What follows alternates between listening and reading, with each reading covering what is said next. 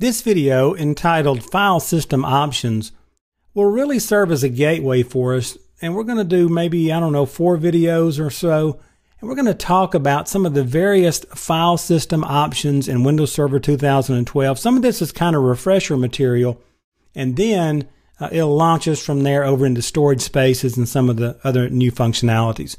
So let's start right here. First of all, sharing files is one of the main purposes of a server-based network, right? It's how we got into this mess to start with.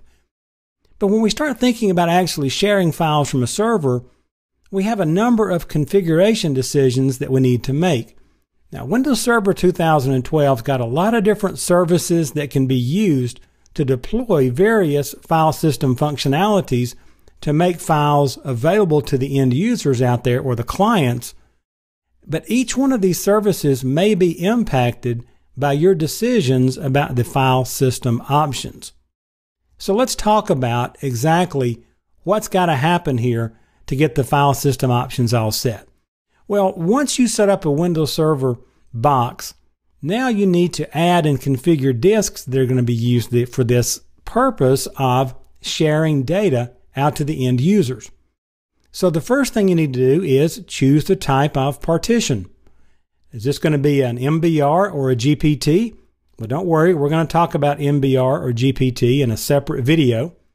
And then what about the disk type? Is this going to be a basic disk or a dynamic disk? Now, this has been around, I guess, since Windows, 2000, 2003, something like that. But people still get confused over it because you only look at this once every few months when you're adding a new disk, okay? So we'll dig into that a little bit later on in a separate video as well. Then what about the volume? Is this going to be a simple volume or a spanned volume? What's the difference? Again, we'll do a separate video and talk about that. Then you need to determine the format type on that volume. FAT, FAT32, NTFS, and so forth.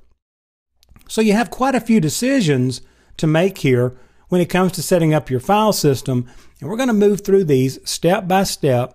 Going to jog some things that you learned probably a few years ago that you may have forgotten about. But you will see this information on the exam in a number of different formats. Again, you're not going to get a question, what is GPT? You're going to get a scenario where GPT would work, and it would be the answer to the problem there. So you need to understand what GPT is, obviously. So we'll start to wade into these things, and we'll go through these step by step and get you ready for this aspect of this 70-410 exam.